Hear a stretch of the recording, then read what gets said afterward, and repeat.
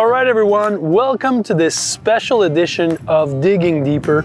Special for me because I'm announcing today kind of a big shift in my farming career.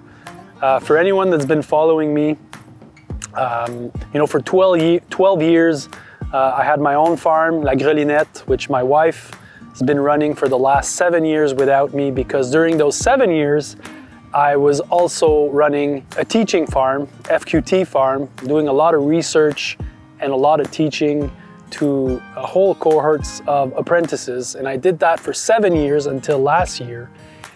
And today I'm announcing a new project, which is about 7 minutes from my own farm, but it's a farm to table with a restaurant and a place to host people, host groups, and invite people to what I want to do next. So I started this last March. The farm and the restaurant is called the Old Mill. It's in Stanbridge East, Quebec, Canada, and I'll show you around, okay? So this is a pretty typical market garden.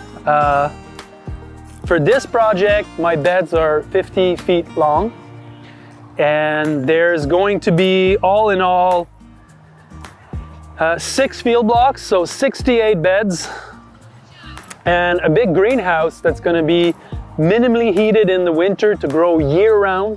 And the whole goal of the garden is to feed the restaurant, a real farm-to-table where everything that is sourced from the garden goes directly to the kitchen, and where people can come and eat in season year-round in our northern climate. And so that's really what got me excited. The space is amazing, it's really beautiful, there's a really nice river close to it, and there's rooms where people can stay, and there's a really nice kitchen that we just renovated. A big project for me, but really exciting, because for all these years selling to chefs, going to restaurants, I really am interested in the culinary arts, and I really appreciate fine dining, but also the whole concept of hosting and inviting people. And so for me, having the garden as a public space and being the grower for the restaurant, it's like a full circle, and it gets me really, really excited, even though there's a lot of challenges to doing all of this. So the Old Mill is located in the historic village of Stanbridge East. This is a village that was settled by a lot of the loyalist people that left the United States during the war to come and settle here in what was Canada back then, still Canada today. But it's just an amazing, beautiful space. There's a river that goes through it with the mill that used to be, in service for all the farmers that were growing the grain around the area. And so it's an historical site. The building is from 1840, so it's an old building.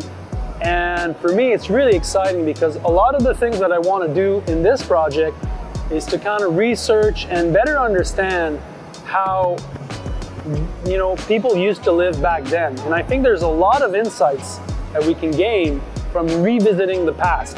A lot of my market gardening tips and tricks, a lot of my knowledge of market gardening was found reading books, French market gardening books of the 1800s, of the 1900s. So for me, the historical context of a place and of a craft is important. And I think this site's really, does that for me. It's really amazing. So you see the gardens are just there, the greenhouse, the year-round greenhouse is just there.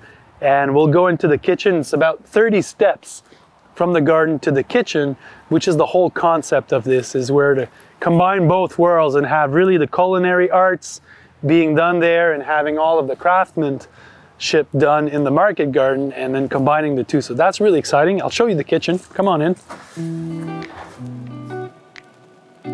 I'm really lucky and happy to be partnering with an amazing chef, Eric. You'll get to meet him, especially if you come and eat here. But the kitchen is amazing, and it's like 30 steps from the market garden.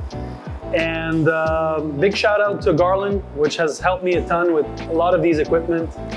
They've helped by sponsoring some of them, so that's really cool. So the kitchen is here, and then you get into actually the dining area, the Old Mill. We just put a lot of work and effort into this, making it nice. There's a bar, and then there's the place where people will eat. And there's a lounge. And again, big shout out to Roche-Beaubois, help us sponsor the space. Really cool company, Roche-Beaubois from France. A lot of nice material. And there's also the office space of the Market Gardener Institute, which are the fine people that are helping with the masterclass, doing a lot of the legwork that goes into doing an online course like the masterclass. There's a lot of people behind it. So everyone is staffed here now. That's really exciting for me. And again, this is like, for me, it's, you know, the pandemic was a big reset in many ways. It was a big reset for me, what I want to do, where I want to be, what's next with me, and having a space like this to be able to be wholesome, to be not too far from my house, and to be able to invite growers from all around the world, invite chefs.